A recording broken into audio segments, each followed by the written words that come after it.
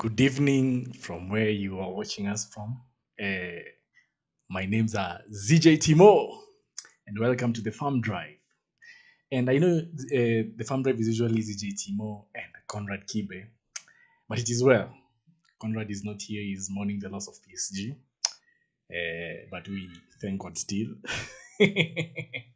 Anyway, welcome to the Farm Drive with me, ZJ Timo. Today we are going to have lots of fun with the pan of the day. Kutakuwa na weather updates, kutakuwa na traffic updates. Of course for you mwenye unataka kusema uko kwa jam na kam, lazima uchanue mresh pale. It is well, it is well.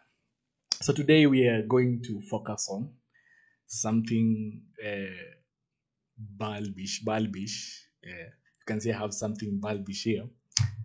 Today we are going to focus on bulb onion farming and shedding some light on bulb onion farming. So make sure you tune to the end to the kipindi Chalala Salama tuko pamoja. Au sio? Au sio.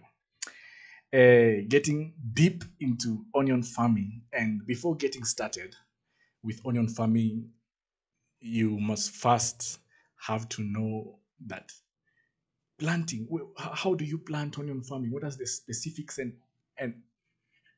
and dynamics, for onion planting and onion farming.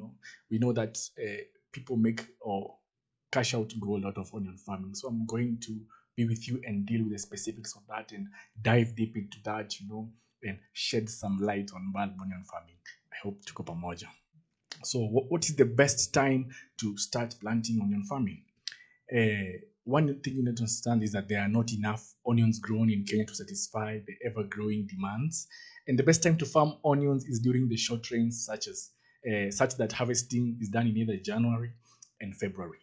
And on that note, onions actually do not require a lot of rain, and that's why it is really good. The timing season is usually well, especially apple time in January and February. Because onion take a long, like 4 to 5 months to grow and to mature. So ukipanda pale ukipanda pale October, unakuja kuvuna January ama February, correct timing. The period of the short rains is very conducive environment for onion farming because onion does not require a lot of water. You hear what I'm saying? Yeah. So around this period between January and February, there's usually a limited supply of onions. Unapata ulikuwa unanunua onions 4 at 20 shillings, lakini sasa unapata onion hiyo moja at 20 shillings. So if you can do your math correct, and transferring your business plan, theoretical business plan to practical business plan, you can actually mind go a lot of onion farming. And presently, mostly during that short supply, many people or many suppliers run to Tanzania. But why should they run to Tanzania if we are here to teach you on onion farming? And we hope that hata tukisha kushanura umeshanuka, now you will go on ahead and start that onion farming project, and even as we provide the knowledge and we work with you, you will be sure to gain some profits. I'll see you. So yes, especially, and actually there's a big difference between the Tanzanian onion and the Kenyan onion. Unapata Tanzanian onion inakuanga na harufu ya madaha, inanuka tu kitunguu, alafu inakuanga small in size. Is actually small in size, and yes, but hii Kenyan onion inakuanga kichwa ngumu, ni kubwa. Unaweza patana na onion inatoshana na hii avocado, you get, ukikatakata unalia machozi sana, inakuwa tears flowing down. But actually you can really know that, especially in the market, you can know the big difference between onion from Tanzania and onion from Kenya. And when there's a short supply in Kenya, we actually run for onions to Tanzania. So it's not usually a teary affair, but it is well. Fun facts about onion that you need to know. Ancient onions. Yesterday we tulikuwa nasema kwamba cabbage ili blow 1,000 candles. Imagine 1,000 candles and more, because you're still eating cabbage up to date. But you can imagine onions have been a part of the human diet for more than 7,000 years. Yani for 7,000 years, watu wakikatakata onions tu wamekuakilia tu machozi. Imagine ni machozi kiasi gani. But anyway, apart from that, archaeologists have discovered traces of onions dating back to 5,000 BC. Kwa watu wajui BC is before Christ appeared or walked on this earth. Found alongside stones from figs and dates in settlements from the Bronze Age. If you think about it, onions used to grow as wild plants. And there's so many types of onion. There is white onion, there is, what do you call it? Is it blue onion? But anyway, onions used to grow as wild plants, na unapata watu wako pale wakivuna weeds, wanavuna onion. But right now, look at us, we are eating onions 7,000 years later. So onions are blowing the 7,000th candle. Imagine. Uh, so ancient onions 7,000 years ago, watu walikuwa nakula onions, and still today watu wanakula onions. Unapata watu wa bed sita, watu wa one bedroom, ukitaka kudanganya watu unarufia nyama, unakaranga onions mpaka zina brown, unasikia inavutia. 7,000 years. Imagine the experience gained from that. It is well. Number two, if you've sliced an onion, another fun fact is, if you've sliced an onion, and you know that half part of the onion can gain actually lots of bacteria, and gaining that bacteria can bring actually about a release of toxins that can cause stomach problems.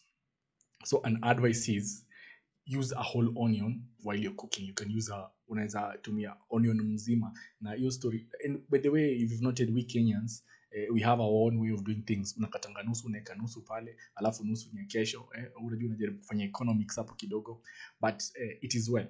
Now sasa umechanuka kwamba you actually need to use a whole onion so that you do not get bacteria and toxins from the other half of onion, because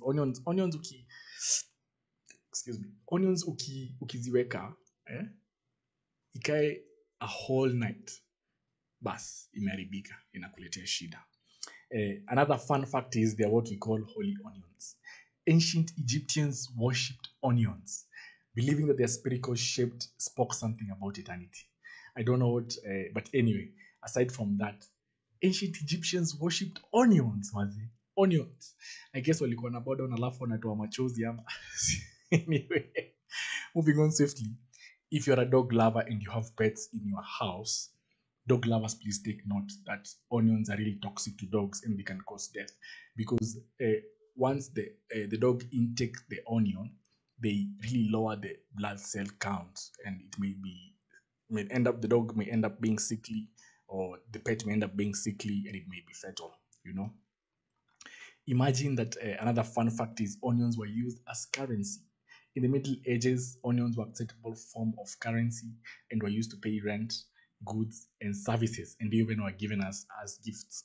So you can imagine present day society, landlord anakuja na knock, tok tok tok, unafungua, rent iko wapi? Unamtolea vitunguu mingi, unampea.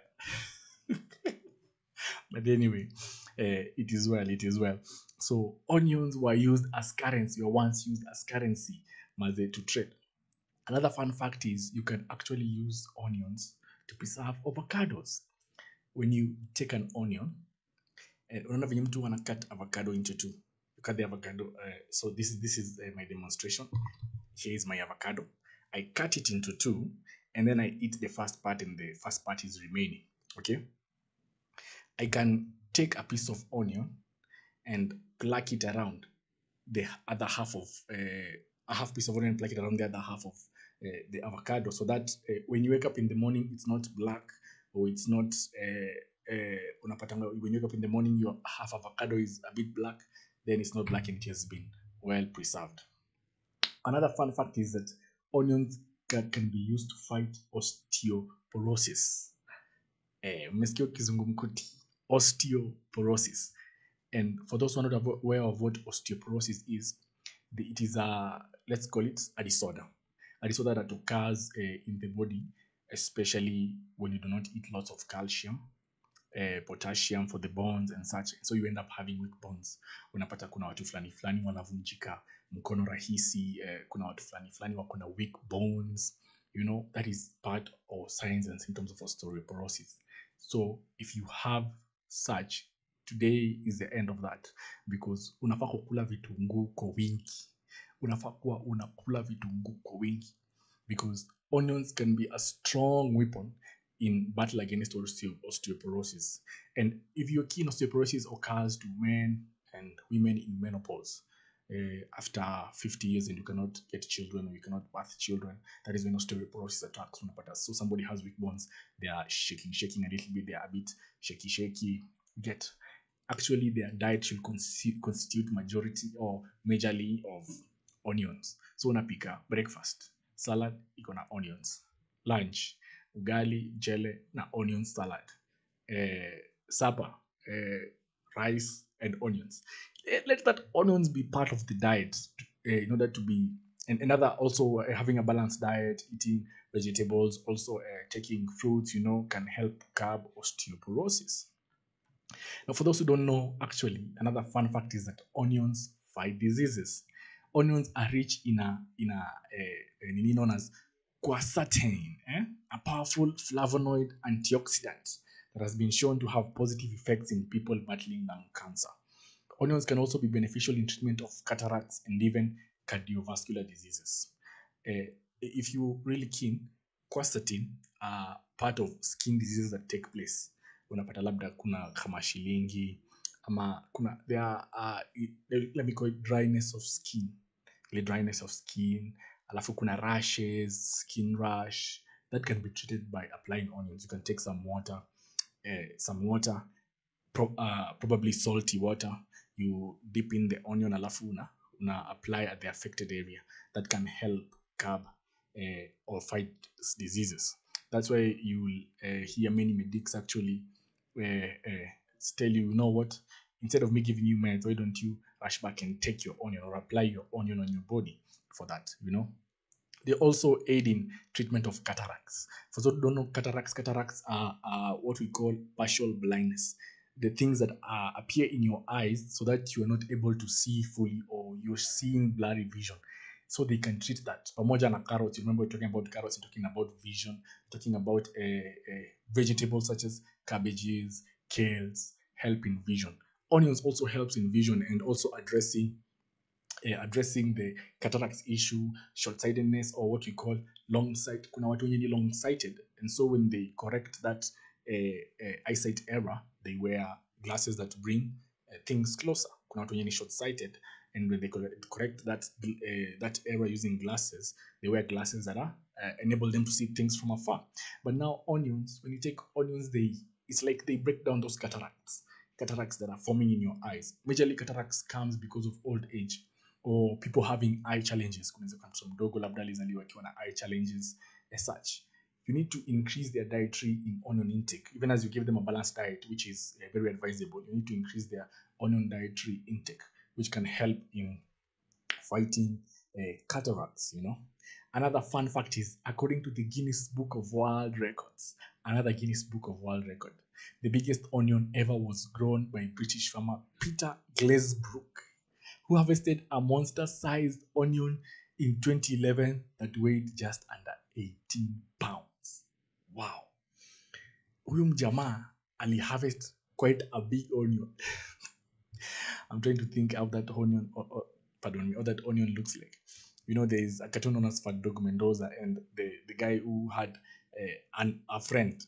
The friend was a bulb of an onion, and so when the friend akisikia kujiwasha, who is a bulb onion akijikuna, the young boy analia machozi kwa sababu the friend amejikuna. So you can imagine such a scenario, a big bulb onion standing katikati mahali tu, watu wanaikata polepole kila siku tu wakikula. That entered into the Guinness Book of World Record in 2011. Another fun fact is, onions do not make you strong, apparently. People believe that taking onions make you strong or they have a capability. They actually strengthen your bones, but muscular, you do not gain strength. Apparently. I'm sorry. It is well. Another trick is sliced onions can actually soothe insect bites and that burn on the skin, addition to when combined with crushed aspirin, a little water. Slices of onion are also used as a fork treatment to cure warts. So we've talked about skin diseases and applying onions on that. So sliced onions can be used to cure warts.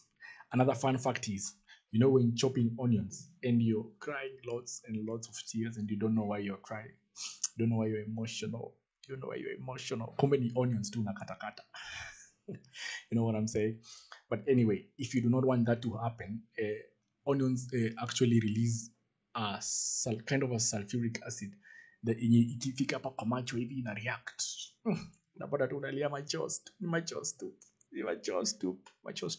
You can avoid that by cutting onions under running water, so that the effect of the sulfuric gas that is rising does not, you do not feel that effect and usifike mahali unawashwa.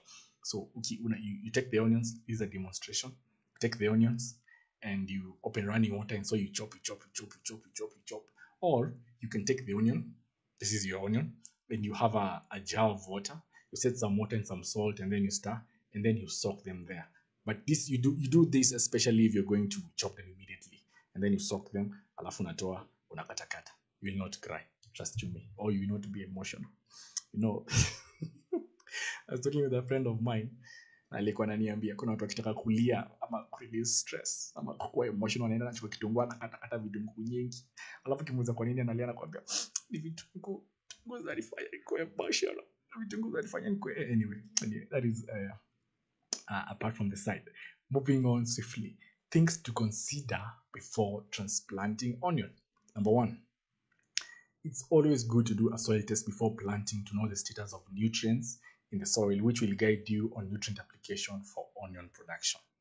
That is a key thing that we need to understand, not only for onions or for cabbages or for carrots, but for whatever farming you want to do. It's very key to do soil testing. And nowadays, people have done lots and lots of farming, and they have exhausted the soils. You find that maybe the soils are no longer fresh. And so doing the soil testing allows you to know which nutrients are lacking in the soil, so that when you are aware which nutrients are lacking in the soil and which nutrients you need to boost to the farming that for the plant farming that you want to do, then you can go on ahead and do that. You've done, for instance, you call us here at A-Farmers, with the number running on your screen there. And so we tell you, what you need to do a soil test. We guide you. The soil test is done accordingly. And then we advise you, tell you, onions need nitrogen, or onions cannot work well in this soil, so you need to add this and this. You need to plant with CAN, or you need to plant with DAP to increase the fertility of the soil, or what you will need to do, you need to mix with manure, just call us here at A-Farmers, our quality is up and our prices are affordable. You know what I'm saying? But anyway, you must first do your soil testing first, which also allows you to know which nutrients, as you've said, which nutrients are in the soil and what nutrients to supplement in the soil while doing onion farming. And but you need to note that a serious farmer should prepare the land to a fine till and add well decomposed manure. Depending on the soil test, one can consider using DAP during planting and top dress using CAN at week 4. Now remember, using DAP will be determined by the contents of your soil. Do they lack potassium? Do they lack nitrogen? Do they lack potassium or nitrogen? You can decide, what, I'm going to supplement these soils with DAP. I'm going to plant these onions with DAP. That will be a beneficiary to your onions and make them blossom. Ama namna gani? Now, to prevent the transplanting shock, do the exercise early morning, late in the evening, or when the weather is cloudy.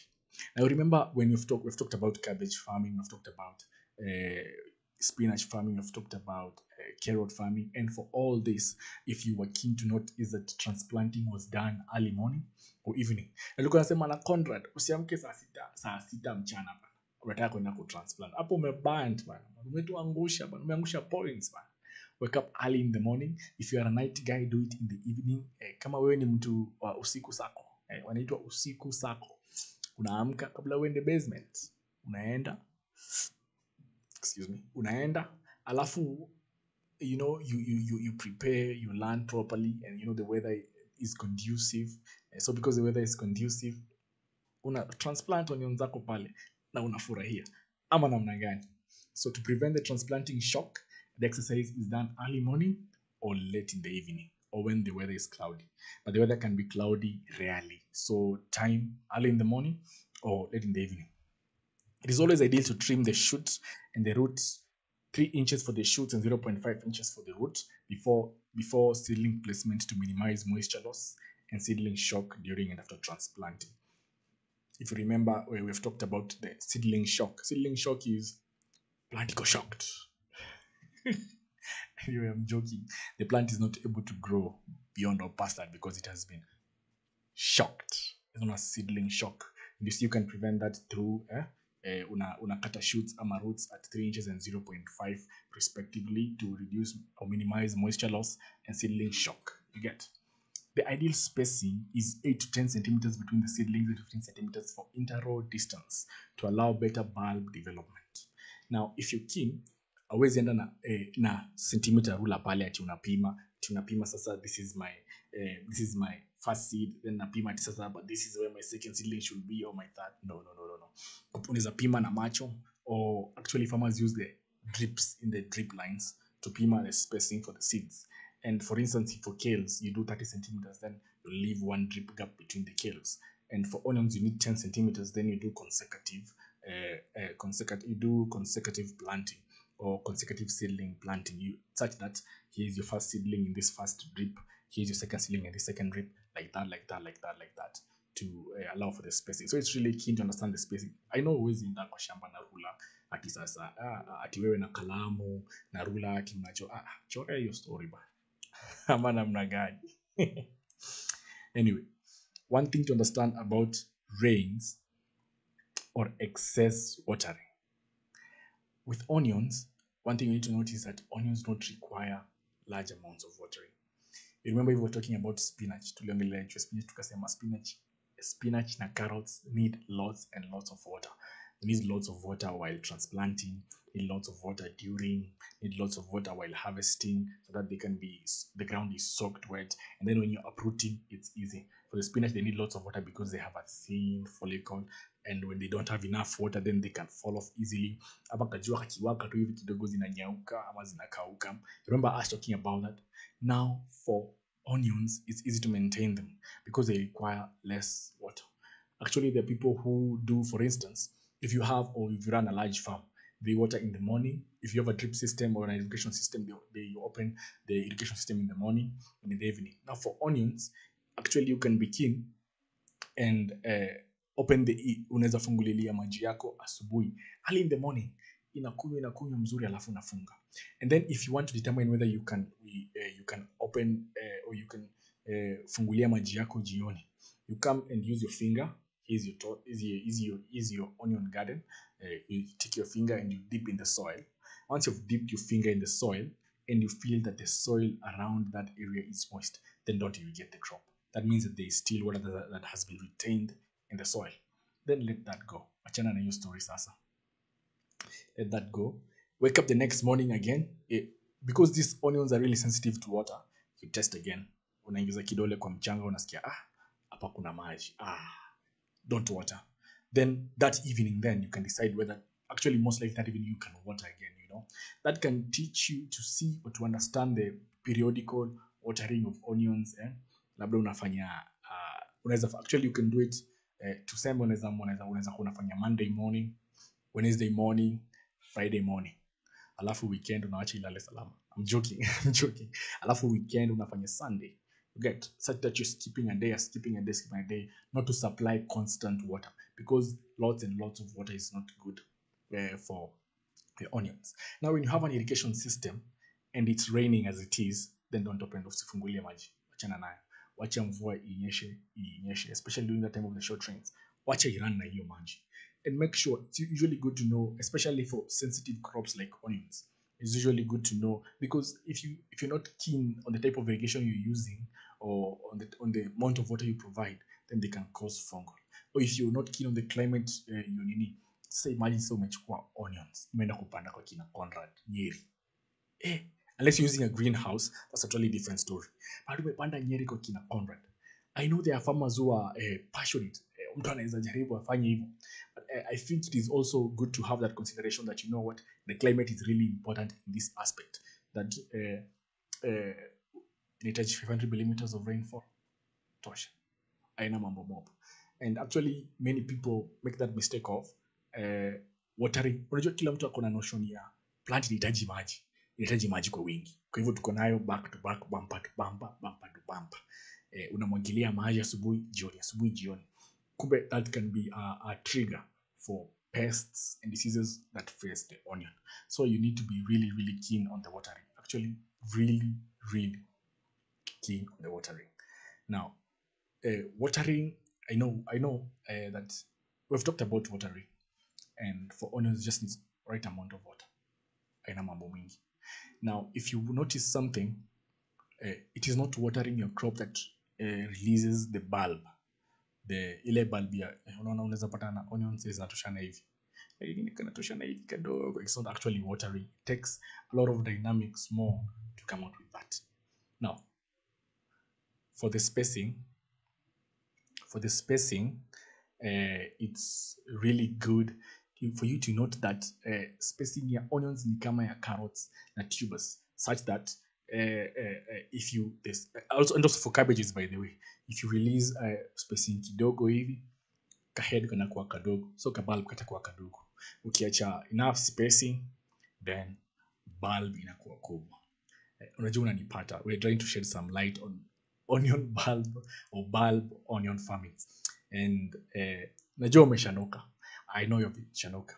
And so after the break, we're going to talk about pests and diseases, weeding, and harvesting, storage, and all that. We'll be right back after the break. It's me, ZJ Timo.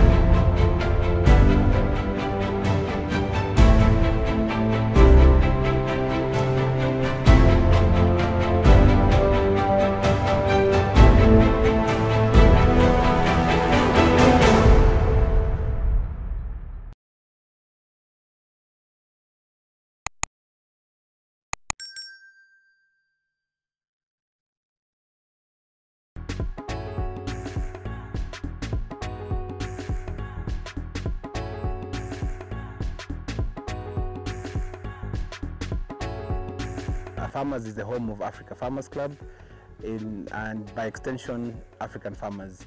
The whole idea behind Farmers is to transform the image of an African farmer from a producer into an entrepreneur, somebody who actually does not think about how to produce onions, but how much is going to be used to produce onions, and so that way then they can be able to transform their vision, they can be able to look at their farms as businesses, and they can be able to know when to engage with the market. What we have done is that we have developed a hub where farmers bring their information, bring their questions, their challenges, and other farmers are there to come out and help. Facebook has not just been instrumental, Facebook has been a working partner for myself as well. And Facebook has actually transformed the way we relate, an open platform. My background is in tech, and I know you cannot build a platform that can reach out to so many people.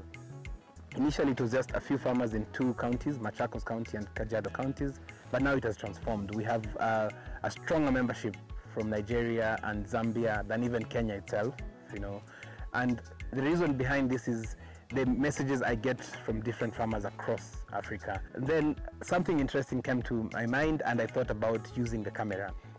Every time I visited farmers, I would be able to post in the community, in the group, in my own profile, and just share the story of the farmer that I visited. And then I asked myself, why wouldn't I get this information, develop it in a way that other people can be able to benefit? If we go for a training, how do we capture that so that those who are not, the farmers who are not able to come for that training can still benefit? And hence the birth of a farmers media. Our mission as an organization is to help farmers, African farmers, to attain knowledge and grow profits.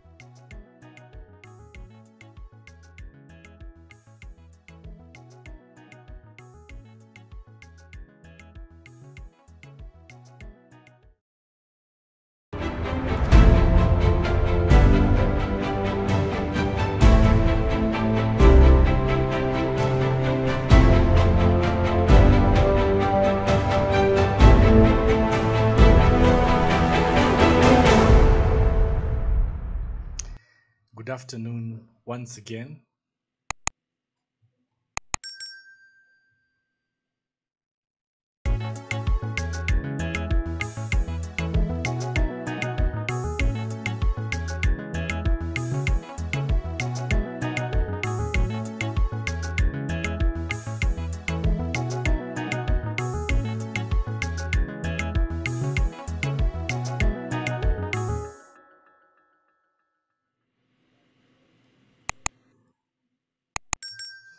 Good afternoon once again. It's me, ZJ Timo, here on the Farm Drive.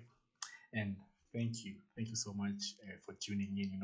You can follow us at Farmers on Facebook with Farmers with a Z on Facebook, and enda pale kwa YouTube channel The Farmers Media. Cheza na hiyo red button mpaka ifade iko grey. Au namna gani? Thank you once again. Today, as you've noted, Conrad is not with me here. He's still mourning the loss of PSG yesterday. Amekuwa emotional kidogo, but it is well. Pray for him. He'll get better.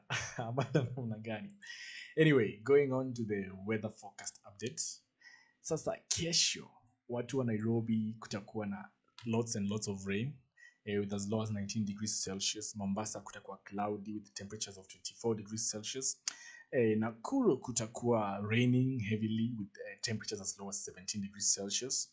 Eldoret kutakuwa raining heavily pia with temperatures as low as 18 degrees Celsius. Watu wa Theka. It will be raining also heavily with temperatures as low as 19 degrees Celsius. Watu wa Malindi, watu wa Costi, watu wa Mombasa na hiyo maeneo tuwapata, lakini it will be having temperatures of 24 degrees Celsius and really cloudy. Watu wa Kitale, it will be temperatures as low as 17 degrees Celsius and raining so heavily. Watu wa Moyale, it will be raining heavily with temperatures of 24 degrees Celsius. Watu wa Isiolo pale, it will be sunny. Kutakuwa na kajua pale, now I'm saying, with temperatures at 23 degrees Celsius. Watu wa Nyahururu, it will be raining heavily with temperatures as low as 17 degrees Celsius. Watu wa Mayakos, it will be raining heavily with temperatures as low as 19 degrees Celsius. Watu wa Diaspora, Rongai, it will be raining heavily with temperatures as low as 17 degrees Celsius.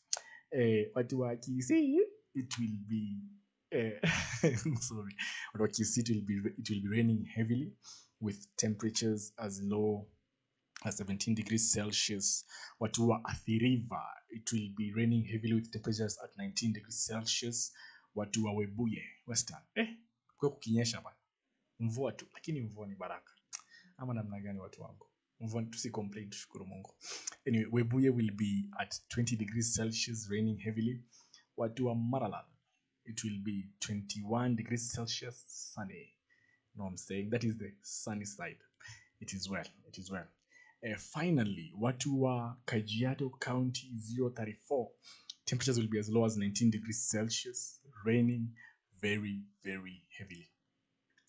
If you're joining us right now, my name is ZJ Timo, and you're on the Farm Drive with me, ZJ Timo, and Conrad Kiwe is not here. It is well. We're continuing with the talk of pests and diseases. Tunaongelea story ya shedding light on bulb onion farming.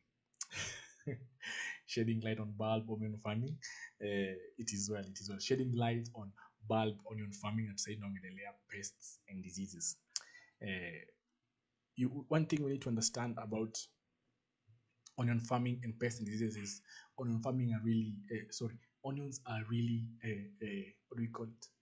Very plants zinahitaji care, love and affection.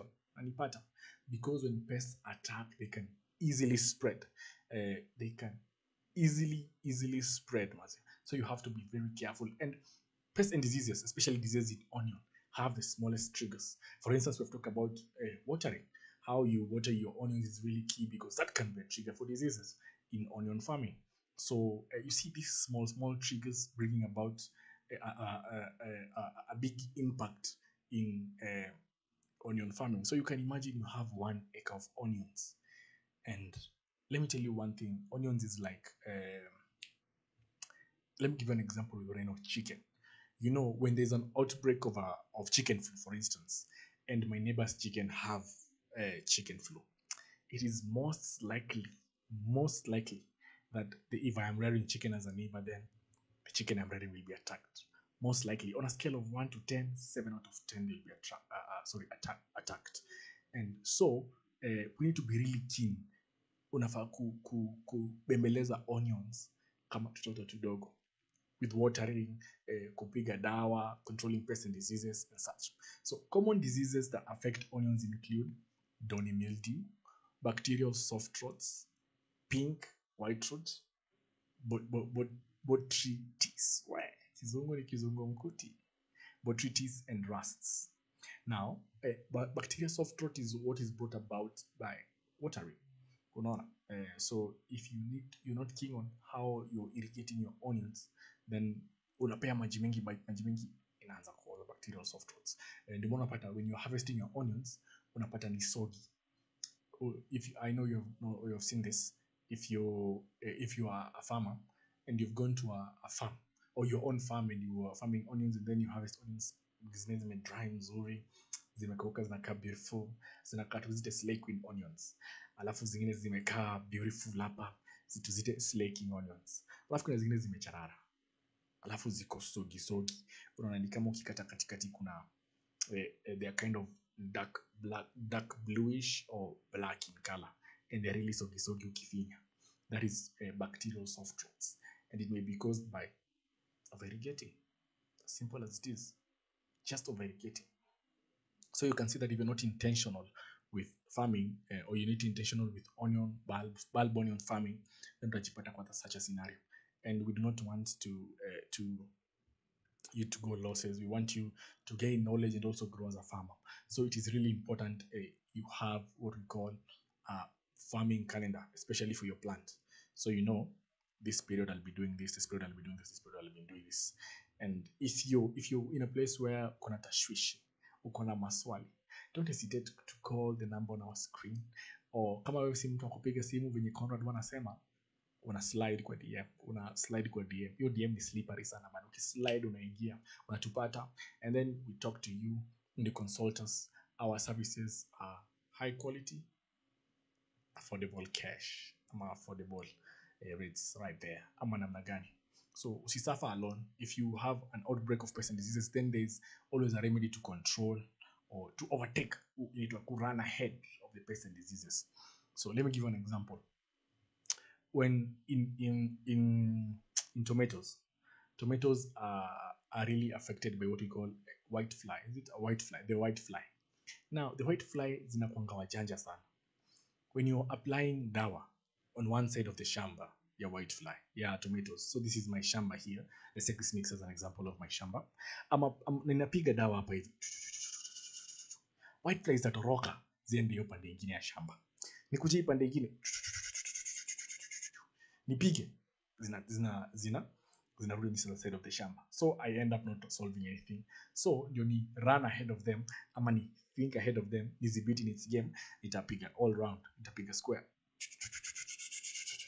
nipige square ndio zisiweze kutoka, alafu nipige hapa ndani ikizipata. So it's advisable most likely nikianza kupiga dawa hapa, kwa mtu napiga dawa hapa na hapa na hapa tupate hiyo ka area, unaona. So hapo umezibiti, umethink ahead of your game.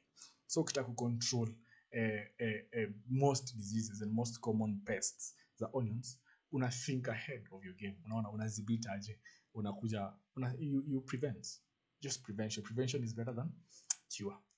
So common pests that attack onions include maggots, thrips, onion flies, red spider mites, nematodes, and the leaf miner. Make sure you use pesticides from accredited brands to get rid of the pests. Frequent scouting for pests and diseases is important for early detection, prevention, and control. Now, this is a farm proverb that if you are a farmer, you have to visit your farm once or twice a day to know what is kitu kwa ground ni aje bana. Usikuwa na farm mingi kwa simu. Hello, nyanya zinaendeleaje? Ziko mzuri. Nikuje lini? Wewe usikuje, ziko mzuri. Next week tena, hello, nyanya zinaendeleaje? Zinaendelea mzuri. Unaendelea, uko na hopes, uko na expectations. Unapiga tena next week, nyanya zikoje? Ziko mzuri. Nyingine kitunguu ziko mzuri. Kumbe vitu zinaharibika bana, na wewe hujui, ama the person you've employed maybe is not efficient in what they are doing, ama they are lazy, ama they are lack. So as a farmer, be present there. The farm proverb, visit your farm once or twice a day at least. Wewe ni farmer, wewe enda jua vitu kwa ground ni aje, especially pests like leaf miner, thrips. Thrips are really common in onions. I've seen once or twice the leaf miner, and onion flies. Onion flies are really common also, and the nematodes. Now, let me give you an example. For instance, for leaf miner, you can know that this plant has been attacked by a leaf miner when there is a trace. Ukiangalia plant yake, ukiangalia plant leaf, sorry. So an example, this is my plant leaf, and it's green. It's green because of chlorophyll, sindio? So when I look at the plant leaf, there's a trace of white. Unaona ni kama snail ilikuwa inapita hapo juu. There's a trace of white. Those are signs of leaf miner, and most likely, knowing the signs and diseases, then you can know how to control them. Thrips, unaonanga tu vitu tudogo, ni kama zinakaa kama aphids. Ni tudogo. So you go and take your onions. You know the onion leaf. The onion leaf is zinakwanga refu, si ndio? Unachukua onion plant tu yako polepole, unapiga kwa mkono hivi, alafu unaangalia, utaona kama unaona thrips ama uone thrips. So you see that presence yako kwa farm, ukiangalia the dynamics of the farm, what is happening in the farm, and you're also inspecting. I remember once we were talking with Conrad about livestock farming. We say that with livestock farming, you have to be very keen because you're watching of your animals day in, day out, spotting for signs of weaknesses. Now, for livestock farming, you're spotting signs of weaknesses. You get, for plants, there are various methods of looking for different pests ama diseases kwa crop. Kama unaona example ya thrips, unapiga ka plant kidogo, unaona kiangusha wadudu, kuna thrips hapo unapiga. But majority, there are stages that the onion goes through, that you can find.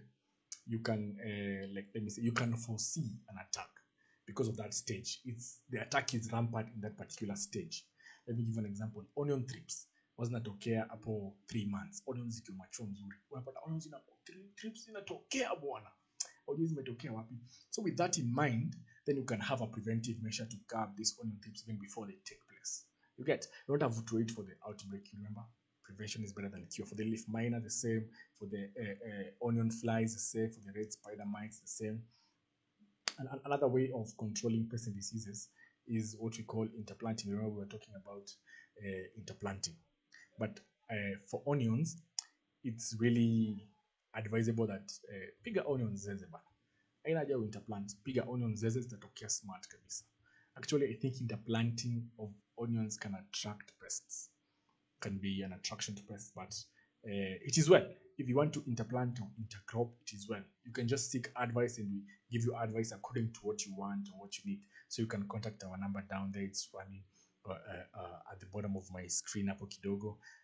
Contact us. If you're not able, you can slide in our DM and we can talk and see how we can help you. You know, our services are at a high quality at affordable rates.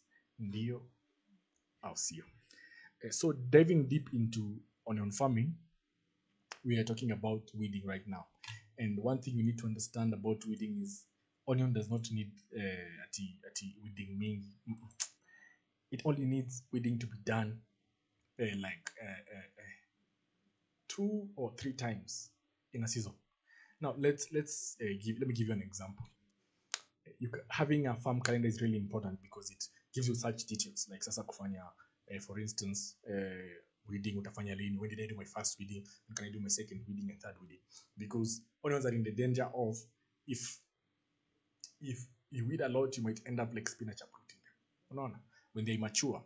So you have to set calendar dates, and on those calendar dates when you're weeding, this can be a very good opportunity to check for pests and diseases. So let me give you an example.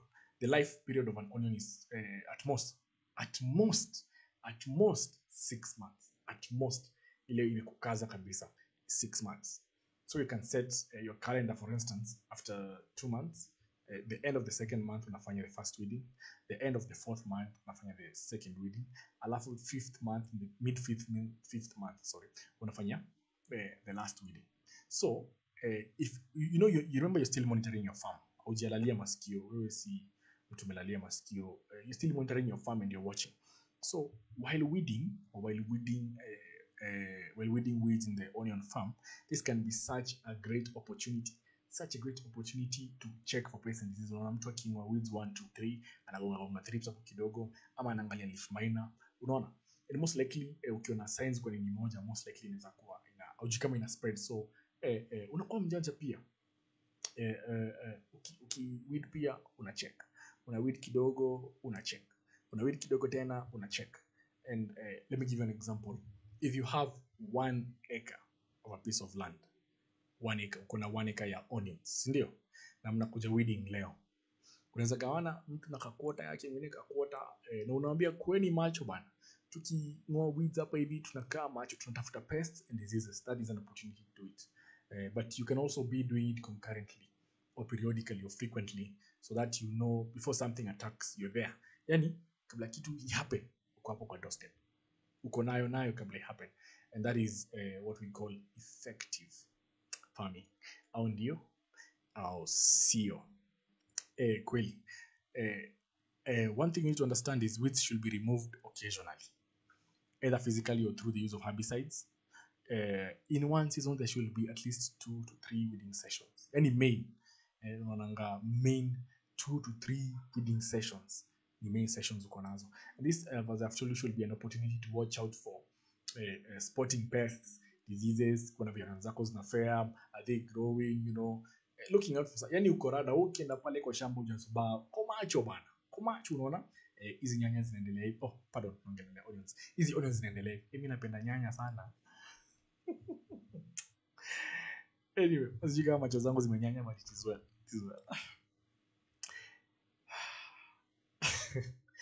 So I'll go to the shamba and I want to check on my onions.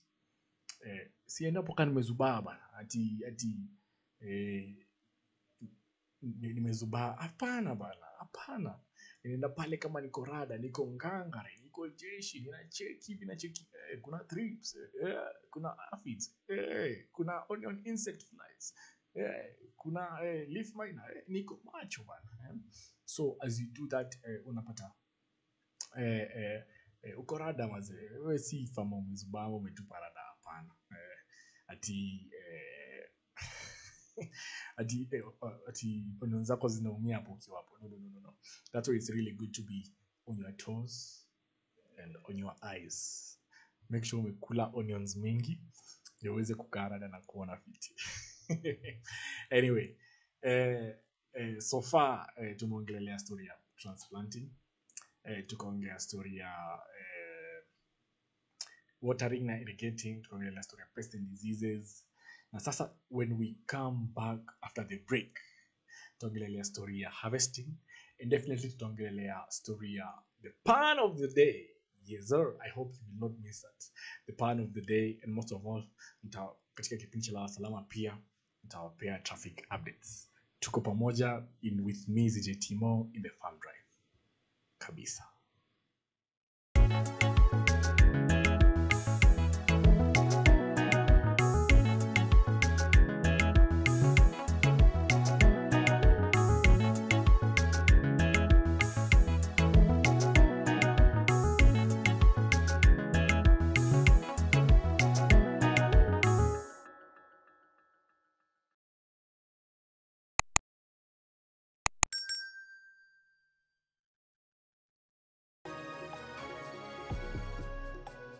Melon is a trailing vine in the gourd family. The word melon can refer to either the plant or specifically to the fruit. Watermelon is a type of melon that is sweet and refreshing fruit. Watermelons can either be grown on home gardens for small-scale farmers or large-scale depending on the market demand. You can either transplant or plant watermelon seeds directly. For best performance, plant watermelons in hot, sunny locations with loose, fertile, well-drained soil that is rich in organic matter. It is best to plant watermelons on raised rows and ensure that the soil pH is between 6.0 to 6.8. On average, it takes around 3 months for a watermelon to grow from seed to mature fruit, with smaller varieties having shorter growing times than larger varieties of watermelon. Watermelon growing, if done rationally and on a scalable basis, can be a good source of income.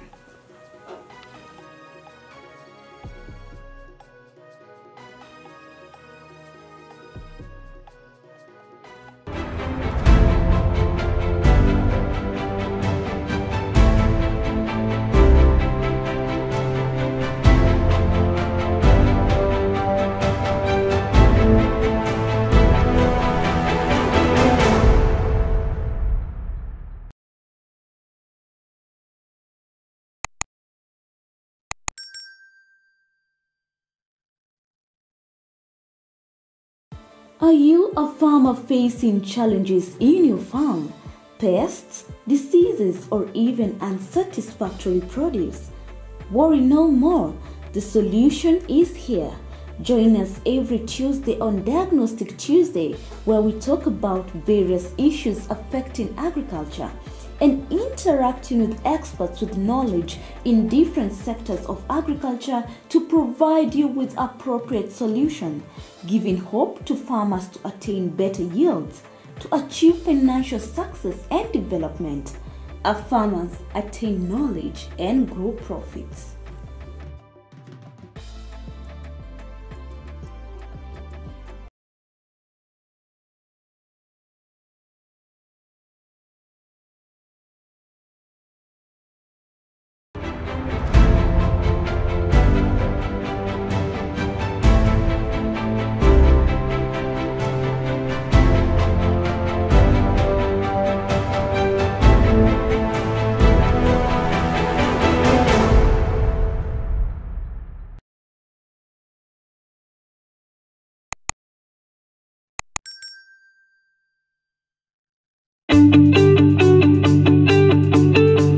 As we quickly progress from agriculture to agribusiness, market is key. Join us every Wednesday as we bring to you Market Watch, a show that covers candid discussions regarding the state of the market. Tune in and let's turn our farms into businesses.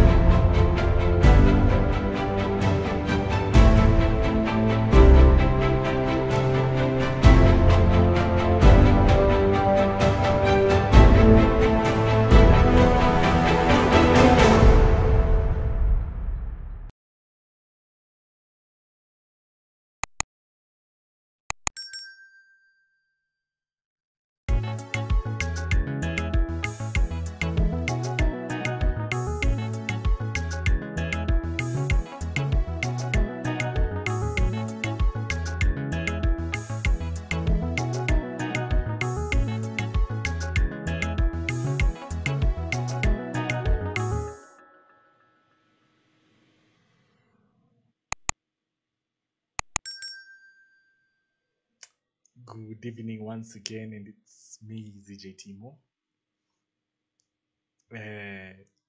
Hapa kwa the farm drive na I hope tuko pamoja ama namna gani remember to keep the 3 MOH rules. Number 1, wear your mask, and don't only wear your mask, but wear your mask properly. And number 2, keep your social distance. And number 3, sanitize or wash your hands regularly. Now remember, in just a few minutes, like half an hour or so, we're going to receive the Ministry of Health updates we're going to receive the COVID-19 updates from the Ministry of Health, and be sure to tune in to see how we're doing. But I believe the enemy is not us or the government, but the enemy is coronavirus, and the curve is flattening to the flag. Anyway, the curve is flattening, so let's keep on fighting. Let's keep on fighting, man. We shall overcome. By grace we shall overcome. Ama namna gani? I'll see you on you. You can be sure, if you miss the COVID updates, you can be sure to tune in tomorrow with the mid-morning show with Lillian, Thomas, and Noah Nasiali. And also be sure to tune in the morning with Ashley and Nara, such a beautiful combo. And be sure not to miss out also with the farm drive with me, ZJ Timo, and Conrad Kibe. Ama namna gani, my friends? Now, watu wangu kwa barabara, ukipigiwa na mrembo usiseme atiko kwa jamu na kam, kwa sababu hivi ndio kuko, au sio? Watu wangu wa Ngong Road, kuna ka traffic kidogo tu hapo hapo kwa Kenya Railways Golf Course. After that ni free range Coptic Hospital, ukienda hivyo niko sawa kabisa. Watu wangu wa Langata Road, niko sawa kabisa ukiingia.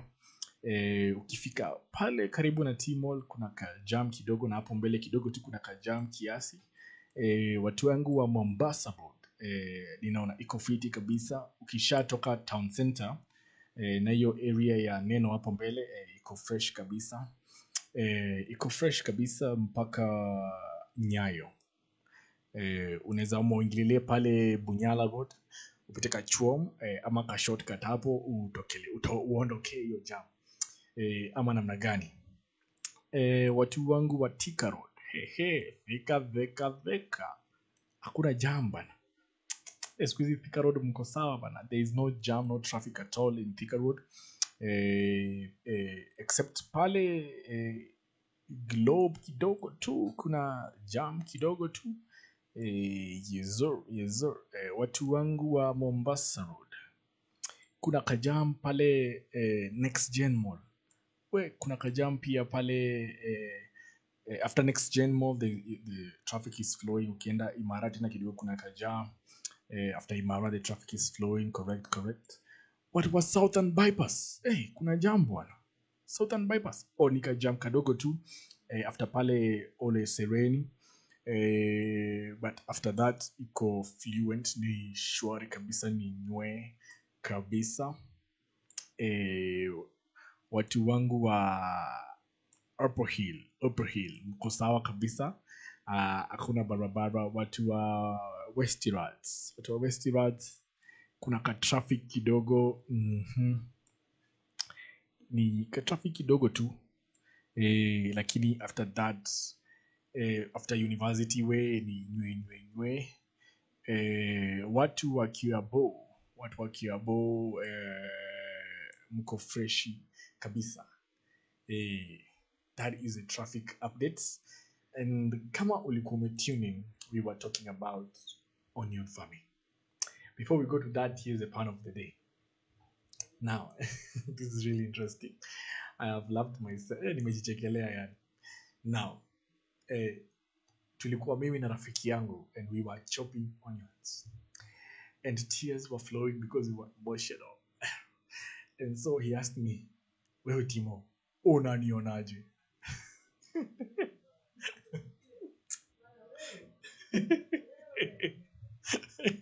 Unanionaje? Wewe Timo, unanionaje? Ni machos tu. That is a pan for the day. But to add on top of that, today we are shedding light on bulb onion flani. Ni flani kama ni farmers. Ndio tupate pale TikTok. Now, bulb onion farming, shedding some light on that. Anyway, aside from the pan of the day, tuko katika kipindi cha lala salama, na tukimalizie tunaongelelea kuhusu onion harvesting. Now, onion harvesting is not that complicated, by the way, because once you've endured uh, the long period of wait, of patience, of 4 to 5 months. Imagine 4 to 5 months umelima, umekaa pale, umeshika gadi, umeshika gadi, uko rada, umetembea kwa shamba, and now you're going to harvest. So what next in harvesting? Now, here are tips for you when you're harvesting. Number one, it's good to have for instance, you can have different sections of the farm. If you have 1 acre of a piece of land, you can have this section, another section. So that's what one harvest tukiendanga. That is for orderly farming. Number two, in harvesting onion, you need to watch out of the weather. Whether iko rada, iko safi, iko shwari. You remember we were talking about transplanting, alafu tukaeleza tukasema weather lazima ikuwe fresh, so unachapa pale asubuhi ama pale after jioni, si afternoon, masaa ya watu usiku sasa unachapa 5:30 pale 6 una transplant, wase wa kurauka na kudamka dem unachapa asubuhi na mapema 6 to 8 umefanya transplanting yako. So weather and timing is really key while harvesting onions. And harvesting onions is what do we call it? An art by itself. Once transplanting is done, one should prepare to harvest after 4 to 5 months, depending on the variety. Now remember, I told you the latest 6 months, it depends on the variety you're farming.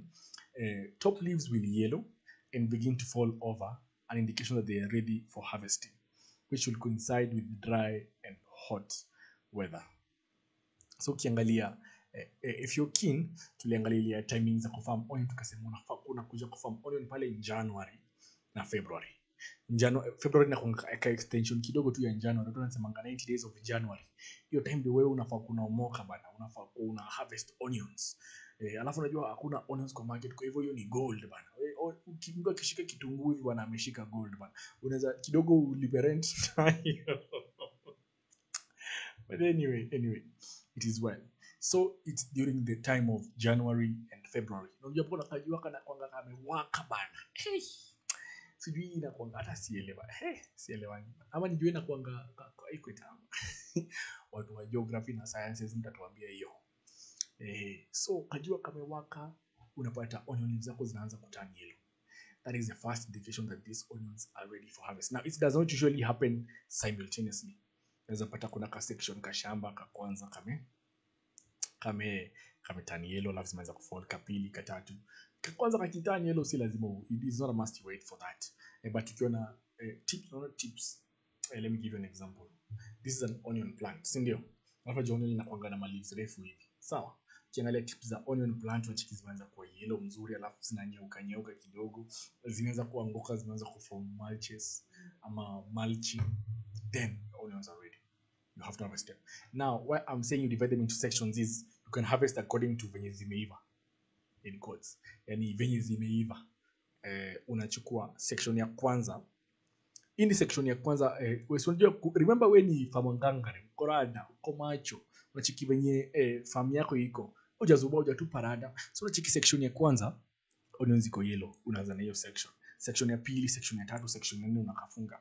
And majorly, for those who have done onion farming and you have noted, onions as kangi rada, just one or a few of them showing an indication, that's the indication that you need, or the green light, or the go ahead to start harvesting.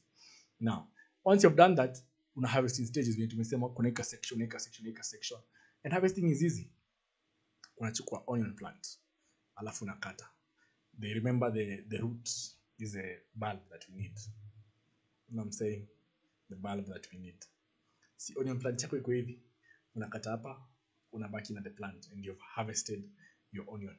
As simple as that. If you're keen, you can kukata kitunguu kuna kuangana kitu imebaki hapa hivi. That has usually been cut from the plant itself. The long leaves zinakuanga hapo. They usually been cut from the plant itself. Now, because there are different types of onions, kuna onions and you're going to harvest the bulb. This is just our makeshift bulb, though this is an avocado. You're going to harvest the bulb, but there are other types of onions that you will be you'll be harvesting the leaves. So it depends on the types of onions that you've harvested or that you've planted, so that you know what, mine is a bulb onion, then it's simply inachukua kisu tunakata. It's a leaf onion, then inachukua kitu tunakata. But remember the indicators, watching out for indicators. That's why it's good. You can say that a farm visit a day keeps pests away. But anyway, it's a farm proverb. Be visiting your farm. Wewe mkulima, na hiyo ndio hustle yako. Chapa raundi kwa shamba, angalia venye iko. If you're really keen, you'll be seeing such signs, which are indicators of onion harvesting. Now, one thing you need to understand is curing of the onions is done by uprooting every single stem and leaving it to dry, after which leaves and roots are cut off with a sharp knife. A good harvest offers 20 to 25 tons per acre, depending on the variety. Just imagine 20 to 25 tons per acre. Hey, sioni Kijijode inalia machozi. Kijijode inalia machozi bana. 25 tons of onion. Hiyo hata hiyo osteoclerosis zinaisha bana. Weak bones zinaisha bana. Unakula uko ngangare uko chonjo kabisa. Now, in storage of onions, as we conclude, in storage of onions, one thing we need to understand is keeping the onions dry. This because onions are easily attacked, especially in wet. Unasikianga unapewa chakula unaambiwa ama unapewa dawa unaambiwa keep in a cool, dry place. Similarly to onions, we keep in a cool and dry place for them to stay longer, ndio sisianze kurot, number one, na kumea pia. Unapatanga ile nini, you provide the right conditions for the tuber again to it will regrow. Trust me, it will regrow. Unapata imeanza kuputa vitu za green hapa. Nikani threat but inakuthreat. You remember when we said that yesterday as we were talking about cabbage farming, when you provide the right conditions for after you've harvested your cabbage and you've remained with the let's call them last leaves, not first leaves. Remember this first foliage anyway. Let's call them the last foliage. Ni kama last key. Hizo ndio za mwisho kwa hiyo cabbage. Si ndio? Alafu it's still intact in the ground. Then when you continue irrigating it, utapata ka kisho kadogo cabbage. Actually kanakaa at this size. Imagine. Why? Because processing inaendelea, leaves inaendelea produce unatoka cabbage kidogo. Similarly with onions, we provide the right conditions, inaendelea kumea. So you have to be very keen. And one thing I noted is usi harvest kama una market. Unaweza harvest uweke kwa storage. Zianze kuharibika bana. Tafuta market teke. Actually as a farmer, ukishaona hizo signs za kuharvest, unafaa kuwa unajua in your farming calendar in the next 1 month these onions will be ready. These onions will be, according to my farm calendar, in the next 1 month hizi onions zitakuwa zimeiva kabisa. Unajua tuelekea January kana kwa kamekauka. Sasa tafuta market so ujue nita supply hapa na hapa. Uende you put them first, alafu zikikauka na chop kidogo, unapack gari kama imeenda market bana. Umefunga hiyo chapter na uko na rich na cash. Now remember, we've talked about onion farming and we've talked about number one, best time to plant is within the short, just pointers. Best time to plant is within the short rain periods. We've talked about fun facts about onion, and the highlight of my the fun fact is that onions used to be worshipped. Wow. Okay, they're known as holy onions. Anyway, we've talked about consideration before transplanting of the onions. Transplanting, remember you can propagate, but considerations before transplanting to ongelelea. We've talked about rains and excess watering and their effects. We've talked about pests and diseases and their control. We've talked about weeding of the onions, and we've talked about harvesting. Yeah. And so as we conclude at this time, make sure for you to have that onion beautiful taste. Usitake kuimport onion, but sisi tuko na the necessary tools to do a beautiful onion farming. Now, with the heads up I have given you, I believe you're encouraged to go and start a pivot project. Usikule msewa kusema ati mimi nitalima tu in God's good time, nitalima tu. Remember, hata kama tunawaka na God's good timing, pia sisi lazima tuchangamke tufanye kazi. Mungu ametupa nguvu, ametupa neema, tuchangamke bana, tulime ama namna gani? So that is your heads up. remember to do that pivot project. Changamka, try. Actually, it's by trying that you gain experience. It's by trying you can see unaweza penda kufahamu nini. Ndio unajua tukiongelea story na kumbuka ile story ya Noah na cabbage. That's ya kucheka. And is a living testimony that you know what we learn by experience. But now I've given you a kind of a heads up to go and begin onion farming, you know. And so I hope you've been encouraged. In conclusion, tukikafunga. Now remember, keep social distance. Wear your mask properly. And sanitize and wash your hands regularly. And tune in for the MOH updates. Remember, love one another and give flowers to your friends and family when they are alive and when they can smell them. Usingoje kwenda kukalia kwa grave yao bana. Hapana bana. Appreciate people while they are alive. And on that note, I want to appreciate my director, my producer, Sarah Wanjiku. Madam anafanya kazi safi kabisa. Anafanya kazi safi kabisa. And so be sure and be keen to tune in tomorrow with the Farm Drive with me, ZJ Timo and Conrad Kibemali. Conrad ako sahi. Mumombe atakuwa salama, kesho atakuja na pom na power. Ni venye unajua ni mtu wa kiburi kidogo, haiwezi mkubali akuje, he cannot face it, but it is well. Ama namna gani? Love one another, keep safe, stay safe, peace, love, unity. Pamoja.